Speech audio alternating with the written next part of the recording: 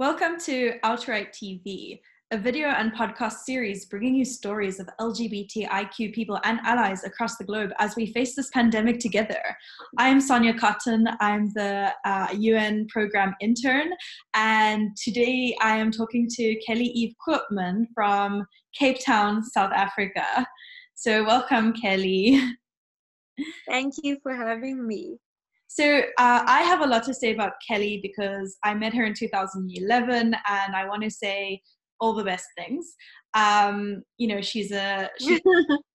is just all the adjectives and is the most talented person I know, but I will let her introduce herself.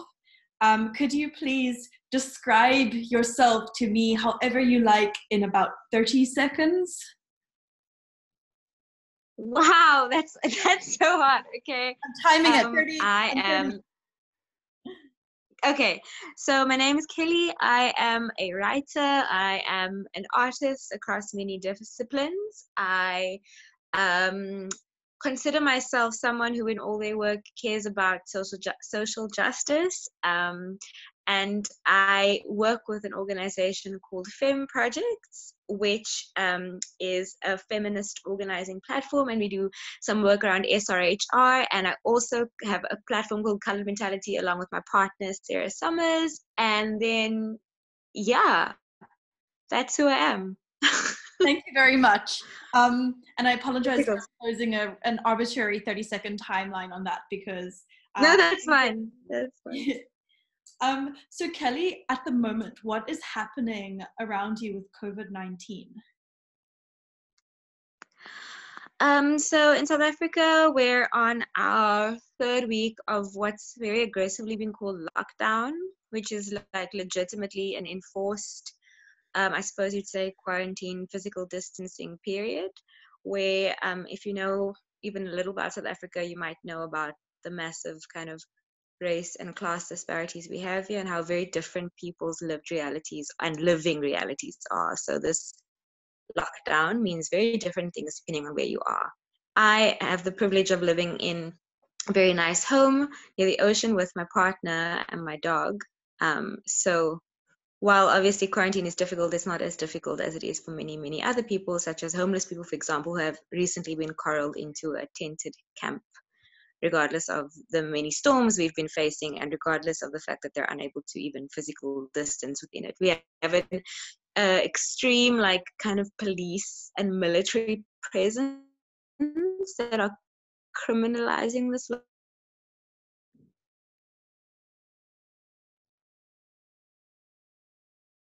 Hello?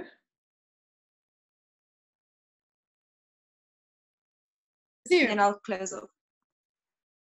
Yeah. So if you want to know where we're at, now, South Africa's 21-day lockdown was supposed to end today. It has been postponed for another 2 weeks. So yeah, we'll see how we manage. Okay, well, thank you so much. And I can really relate to what you're saying about being in a more privileged position while the country kind of burns around you. I've read about the situation, the camps where they're taking homeless people, and it seems really violent and brutal.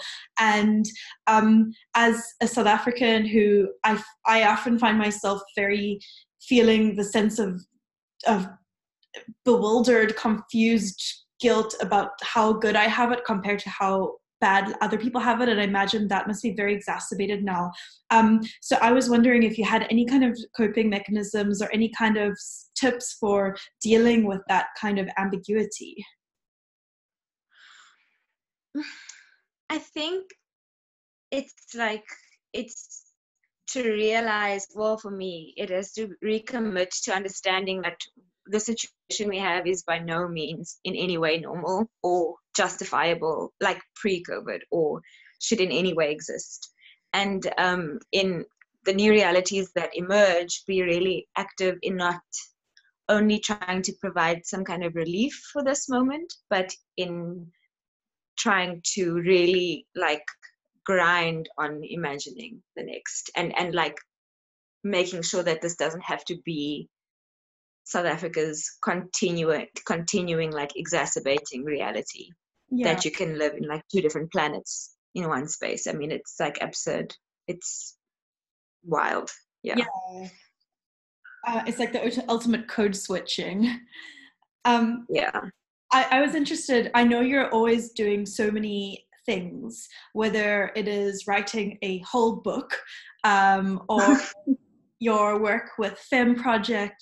And I'm interested in, firstly, what this pandemic is doing for the kind of work you're planning, but then also how the pandemic is changing the kind of work that you want to be doing. Yeah, so this is like, so Sarah, my partner, and I have been talking and working around a lot around doing like imagination work, or like this question of what is the world to come, and how do we make sure that as people who believe in a just agenda as opposed to an unjust one, how in our work and in our art and in our activist work do we ensure that we're actually like building into that beyond just responding to this moment. Because like with the work we do with Fem at the moment, rightly so, is raising funding for relief work for various feminist activists, queer people, like queer activists, the refugee community, various, like from kind of a feminist base, people who are trying to provide essentials during this time, which is really important, right? But it's like, it's also not just about the relief kind of work that we do in the now, where it can become very much about replicating the same hierarchies of like donating what you can, but keeping those same kind of divides in place, even while trying to support spaces that obviously don't have essentials. So that's like a paradigm or dichotomy to work with, is how do we not so much try and fix and prop up this system that we forget about creating another one. And so I'm finding myself like balancing between those kinds of worlds in the organizing space, which is also why working or thinking in an art space and trying to merge those two, like arts and organizing, is for me something I want to like push more toward, because I think there's real potential there to be grounded in social justice principles, but to be free to imagine something better That's and work toward it. If that makes sense. Yeah, absolutely. Yeah. And that's really, really exciting. And I often think that, especially when people think of the kind of relief that they give to like Africa, it's just about like, it's just comes from this idea that we need to just give them resources, just like give them things. But what you're suggesting sounds like full on imaginative labor to do the work to create something totally new. Yeah.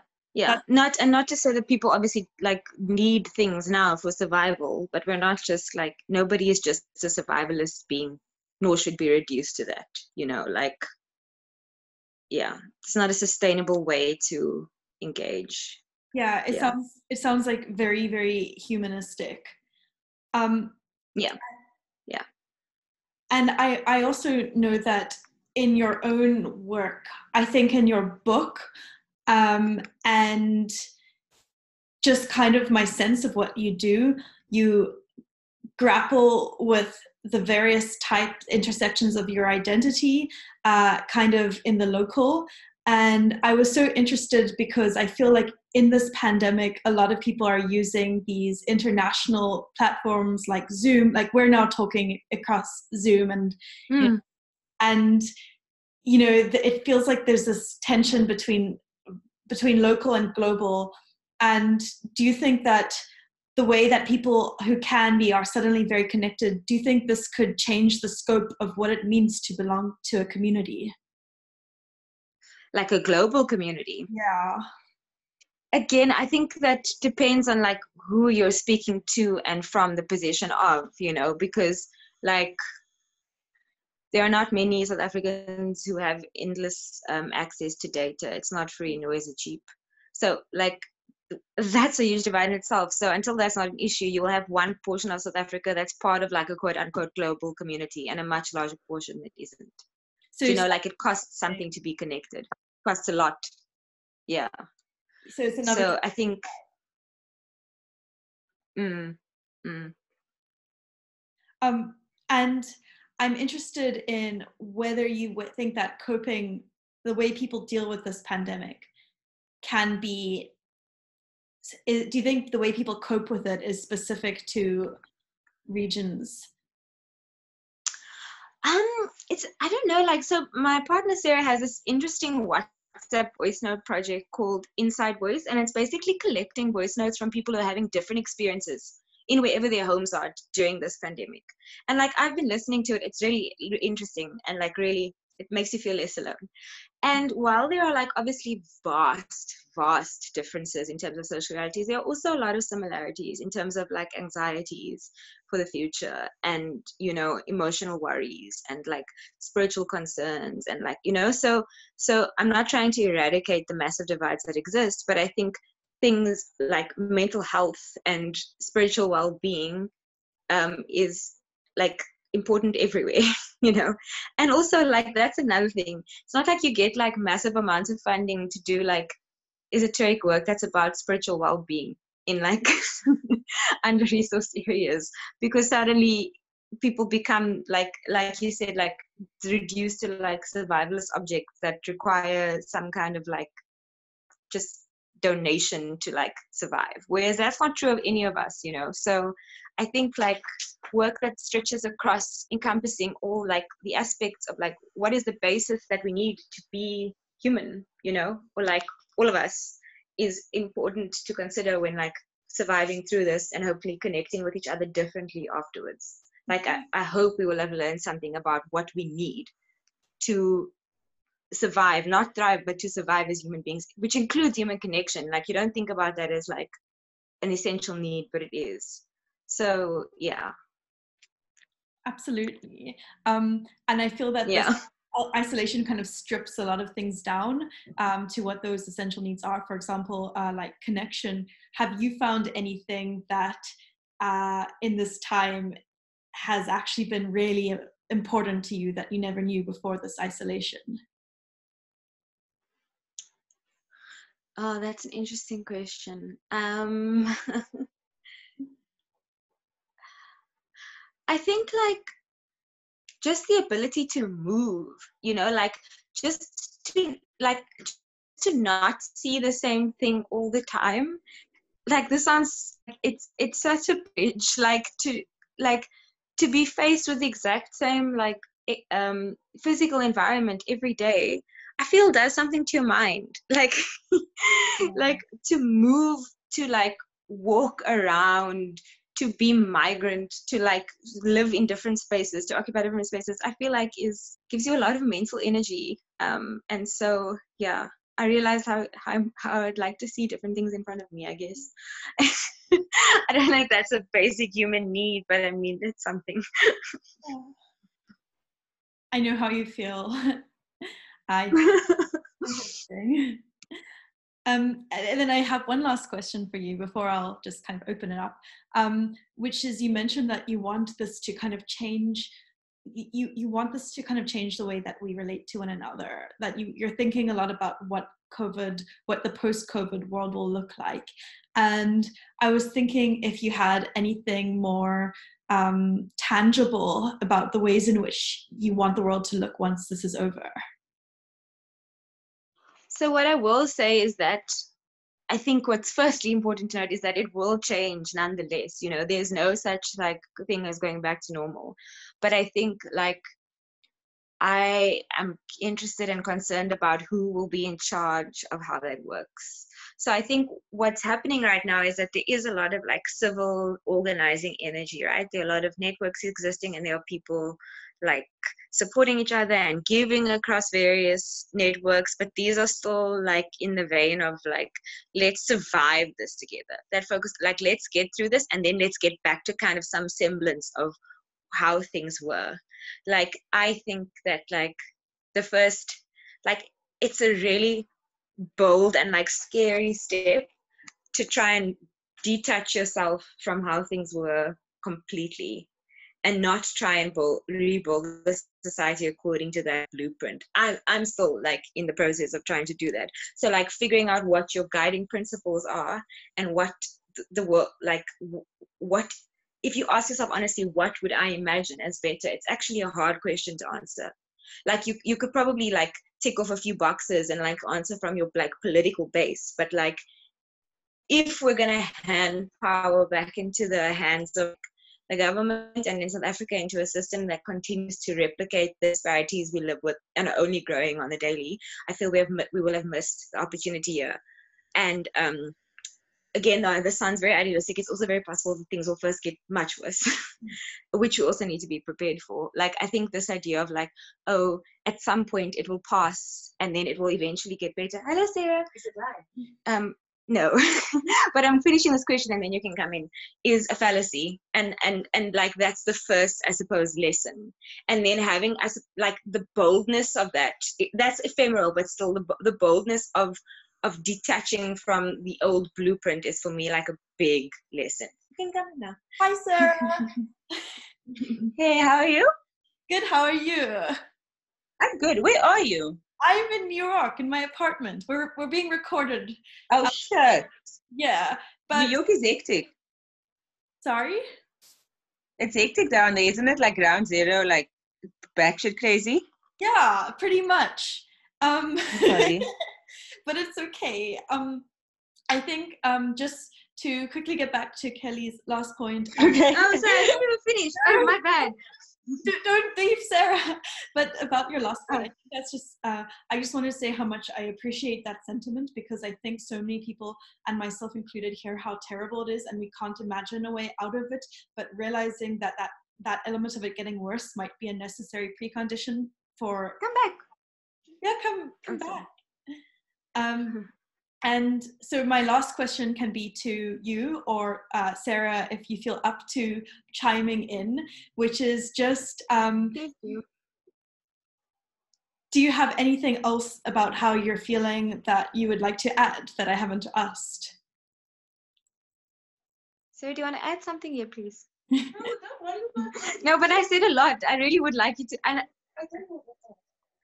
I think I said a lot. No, don't be shy to me. I'm not shy. Sarah's going away now because she believes I'm shy. What I have to add, I suppose, is that let's keep the same energy, but be willing to use it differently. Like, let's keep the same, get through COVID together. Like, because it can be so survivalist, right? Like, this is really cynical.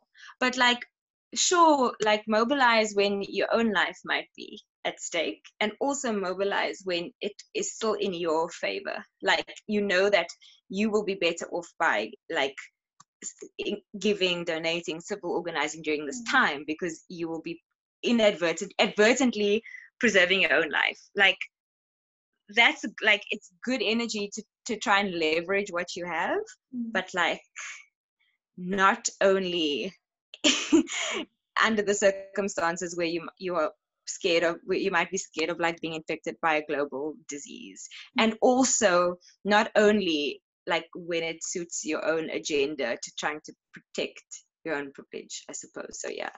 Same energy, different direction. That sounds like something that I think people who've been doing activism in South Africa since Fees Must Fall to, you know, anything, that have been frustrated about that. Suddenly when something affects kind of the like the people who have the kind of like the upper middle class, then there's action, there's mobilization. But I feel like a lot of people who've been trying to organize have been saying stuff for years and years and years without much success. Or public sympathy. Kelly, thank you so much for taking the time. Thank you for having me. And this was OutRight TV, a podcast and video series. And my colleagues and I will be back with you with more stories soon. Thank you.